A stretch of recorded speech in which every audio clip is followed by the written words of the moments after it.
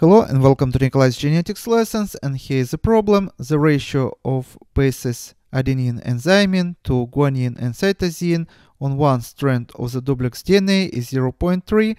What is the ratio for the entire molecule? And this problem seems like the one I uploaded yesterday, but yesterday we had purines on one side in our ratio and pyrimidines on the other side, and today we have both purines and pyrimidines on one side and purines and pyrimidines on the other side, so our answer today also going to be different. So let me rewrite this ratio as a fraction. So we have adenine plus thymine divided by guanine plus cytosine. And which are purines, which are pyrimidines, you would know if you memorize this simple board, which is cut. And here each letter stands for each base. And you know that cytosine base pair with guanine and thymine base pair with adenine in double-stranded DNA. And in messenger RNA or in RNA, instead of thymine, uracil base pairs with adenine. So if you know this word cut, then you know that this basis has one ring, because this is like short version of the base. And other bases, which is guanine, has two rings. So this is like long version of the base.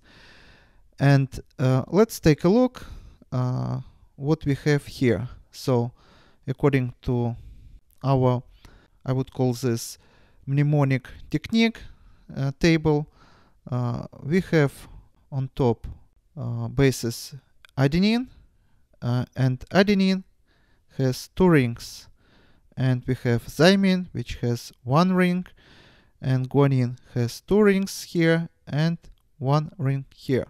So now how to memorize which bases are purines and which are pyrimidines. And as you see, this is long bases made of two rings, and it would be logical if for a long molecule long word would stand, but actually we have different variant here. For the long molecule stand short word purines. So this is purines, and here we have pyrimidines.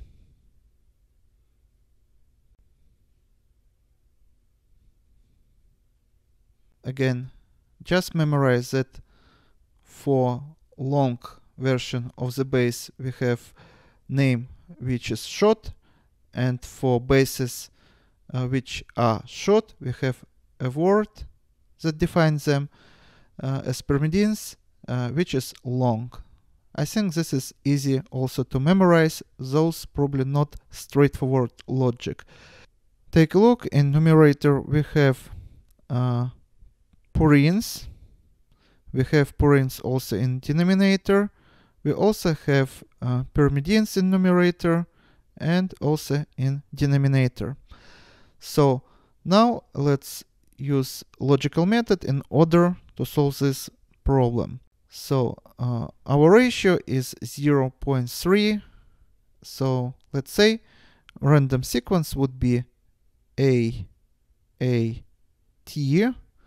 So this is what we have in numerator here. And in order to get 3, if we have 3 bases here, we should have the rest bases on one strand of the DNA, which is going to be G and C. Let's use different color.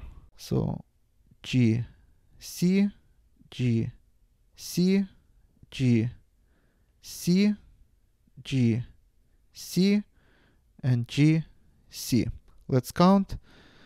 So 3, 2, 1, 2, 3, 4, 5, 6, 7, 8, 9, 10.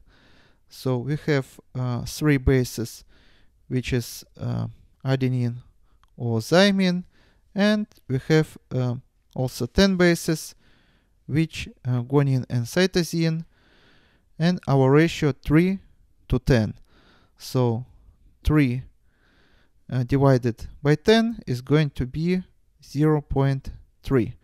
So this is ratio according to our problem, the ratio on one strand of the duplex DNA of adenines and thymines to guanine and cytosine.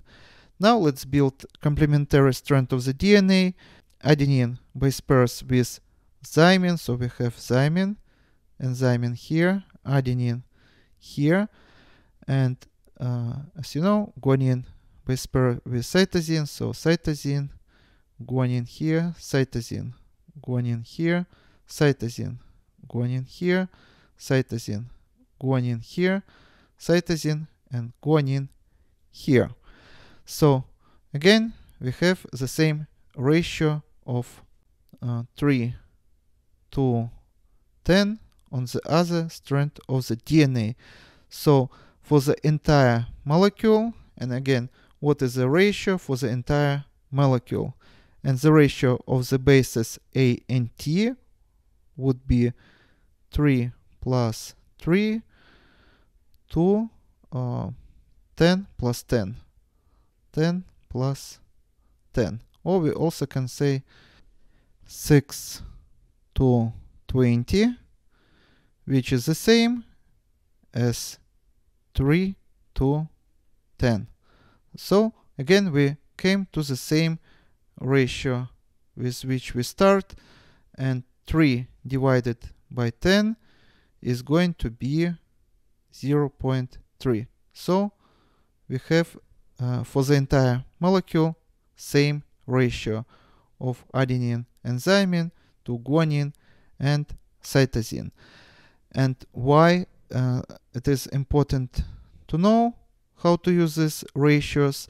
Actually, each species has their own unique ratio of bases, and between different species there can be variation of this number, but within species this number doesn't vary from one individual to another individual.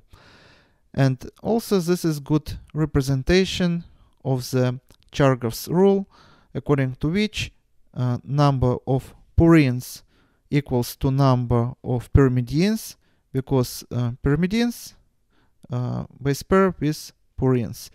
And also number of cytosines equals to number of guanines, and number of thymines equals to number of adenines.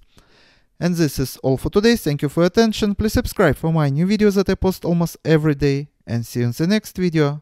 Goodbye.